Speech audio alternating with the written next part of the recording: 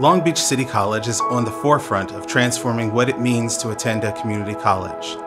Our commitment to providing equitable student learning and achievement is ingrained in our institution's mission. We prepare our student body for academic excellence and workforce success through a quality education and support for our diverse communities. For years, we've studied how racial equity factors into this mission. Equity champions and warriors have been at LBCC for decades. When I think about the legacy of programs like Umoja and Sankofa and Puente and EOPS and CARE and CalWorks, when I think about all these amazing programs and people and services that have really worked hard over the last several decades to transform our campus into a more equitable and inclusive space, we have to really start with them and their legacy, because it's the foundation that they've created and laid that allowed for this work to accelerate when we really began to have this focused conversation about what it means to move from colorblind to race conscious. I have seen the college go from resistance to racial equity to becoming one of the most faithful followers of the work that the Center for Urban Education did. And I have to tell you that at the very beginning, it was not easy. A lot of people felt that talking about equity and racial equity in particular were divisive terms. The conversation about equity and inclusion has transformed on campus, and I've been involved with Long Beach City College going on 2 decades as a student and commissioner, and now as a board member.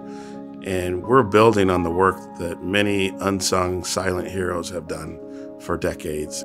Under the leadership of Interim Superintendent President Dr. Mike Munoz and the Board of Trustees, we've actively moved away from colorblind approaches and implemented intentional practices to uplift students of color, long before the catalytic events we witnessed this past year. We really want students to be able to see themselves here on campus. So we've had a number of virtual events to recognize Black History Month, Women's History Month, keynote speakers, workshops, APID celebrations, even a Harvey Milk Day this year. This is the first time we raised the Pride flag. And while it was a small group, it still sent a strong message to the campus of you're valued no matter your background or your heritage. Equity is not about sameness. Equity is about fairness. It's about a recognition that not all of our students have access to the same resources and opportunities, and that there's actual real institutional barriers that oftentimes get in their way and prevent them from succeeding. I am very proud to have had the opportunity of working with Long Beach City College. I am also a great admirer of Interim President Mike Munoz, because to me he represents the future of higher education leadership in California as well as nationally. He's a walking role model, he's a practitioner, he's implementing programs that we've, as a board, I think wanted to have happen that has not happened until now. And I think that, to me, that's what I'm most proud of, having a leader in place that can make the change happen that we all want to see. We've been able to really not only move from this place of conversation around what it means to be race conscious in our work, but actually to the place of strategies, concrete strategies where we're seeing impact in our data. In the last 5 years, the number of degrees earned by students increased by 97%. For Black students, it's increased by 119%, and for Latinx students, it's increased by 125%. The number of Black males matriculating from high school to LBCC increased by 25% from fall 2019 to fall 2020, because we did some very race-conscious things in working with our Long Beach College Promise students. In the past 10 years, completion of transfer-level English has increased by 330%. For Latinx students, it's increased by 499%, and for Black students, it's increased by 433%. In the last year, the equity gap in completion rates between Latinx, white, and Asian students has completely closed. And lastly, the proportion of students of color on probation has dropped in the last 4 years, with equity gaps closing by 44% for Black students and by 50% for Latinx students.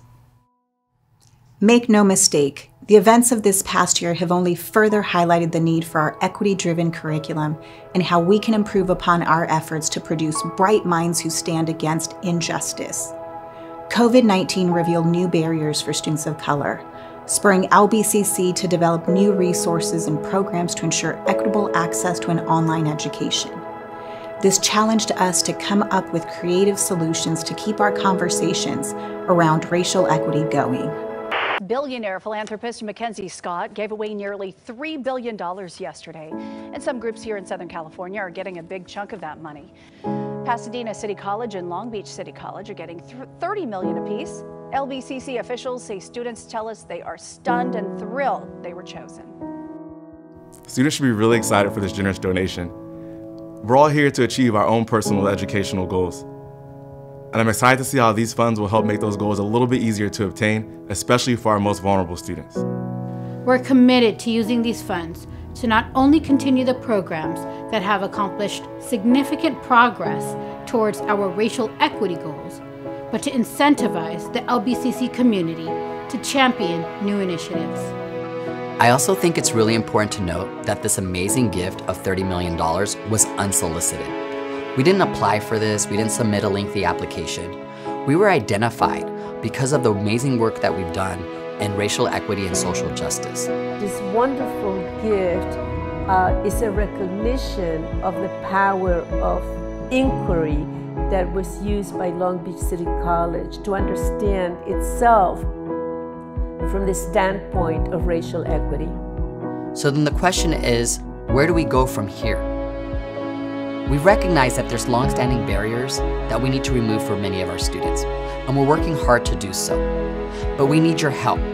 We need our faculty, our classified professionals, our administrators, and our students to come together and work with us in a way that will help us eradicate the equity gaps that have been long-standing at Long Beach City College, but not just at Long Beach City College, but across the state and the nation.